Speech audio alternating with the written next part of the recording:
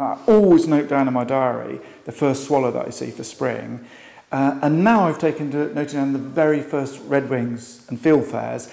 That means autumn's coming as well, and I saw them 2 days ago, the first big flocks.